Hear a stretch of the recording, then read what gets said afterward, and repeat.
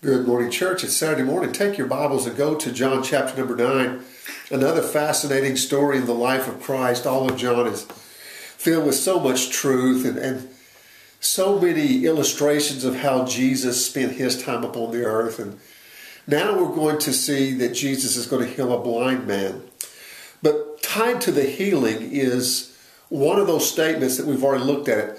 Jesus said in chapter number 8, I am the light of the world. When God said, let there be light, the word went forth. That's Jesus. And Jesus is the one that gives light to all men that come into the world. He's going to use that same terminology here in chapter number 9 as he heals a man. Now, all of us know that in order for you to be able to see, there has to be light. I don't understand all the inner workings of the eye by any means, but somehow light goes in through our eyes, and we're able then to focus and we're able to see things. And if there's no light, you can't see. Here's a man that is born blind and he cannot see at all, and yet Jesus is going to give him light. So not only does Jesus say, I am the light of the world, he says, let me prove it. And he gives sight to a blind man. We'll see in subsequent lessons that this is going to get him in trouble again, because he heals a man, and it's crazy for us, and it's really not funny, though it's just somewhat comical to me that Jesus could go about doing these great wonders. A man who's been blind from birth, and he's able to see, and all they can do is criticize and say, nope, he's not from God. Yeah, it's just strange, but again, they could not see. So when we get to the end of chapter number 9, we're going to see that a blind man sees, but the Pharisees and the spiritual leaders of Israel are blind, though they think they can see. So that's where we're going. Chapter 9 verse 1 says, now as Jesus passed by, he saw a man who was blind from birth. And his disciples asked him, saying, Rabbi, who sinned? Did this man sin, or did his parents sin, that he was born blind? Now that was kind of the theology or the philosophy of that day, is that birth defects were because somebody sinned. And it had to be either the man that himself sinned somehow in the womb, and they had all kinds of thoughts on that, or it was his parents that sinned, and this was a visitation by God and judgment upon God, upon the parents. And Jesus said, neither this man nor his parents sinned, but that the works of God should be revealed in him. God created him the way he created him so that God could be glorified through this man's blindness. Now that bothers a lot of people. But listen, God can make human beings for his own purpose, and he makes them in his own way. Every human being has value and worth. Every human being. And they have purpose. And if they will allow God to fulfill that purpose, God will be glorified in his creation. Unfortunately, much of his creation rejects God's purpose, wants nothing to do with God, and therefore never ever glorify God. And they stay in their sins, but even also they never find the healing that God desires for them. Now, not all healing will be in this world, but I promise you, any person who was born blind or born lame or had some kind of a birth defect, if it's not taken care of in this world, they're saved, they're born again. When they get that new body, it will be taken care of. Now that's a lesson for another day. But in his sovereignty, God created this man so he might be glorified through his healing. Verse 4 says, this is Jesus speaking, I must work the works of him who sent me while it is day. The night is coming when no one can work. As long as I am in the world, I am the light of the world. I am, ego eimi, again, the name of God. But here it's connected to, I am the light of the world. Those who receive the light will not walk in darkness, and they will be in the light throughout all of eternity.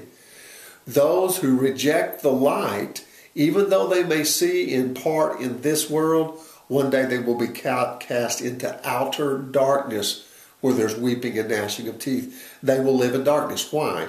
Because they reject the light of the world. Now notice the rest of this. It says, when he said these things, he spat on the ground and he made clay with the saliva. And he anointed the eyes of the blind man with clay. Now we don't really know why he chose to do it that way. He could speak it. We know that. He could just speak. He could just reach up there and touch his eye if he wanted to do that. He could do it a multitude of ways. But our eyes and our bodies are made out of the dust of the earth, out of the ground. And so he somehow reaches down and he forms, I like to say it this way, he formulated some eyeballs out of the dust of the earth. Does that bother us? If he can create Adam, the whole body of Adam, out of the dust of the earth, and Eve out of the side of Adam, why should it bother us that he can reform eyes? And he makes whatever he does, he anoints the eyes, and then he tells him, go wash in the pool of Siloam, which is translated sent. So he went and he washed and he came back seeing. So the man was healed. Now the healing was also a part of the fact that he believed Jesus, he obeyed Jesus, he went to the pool and he washed.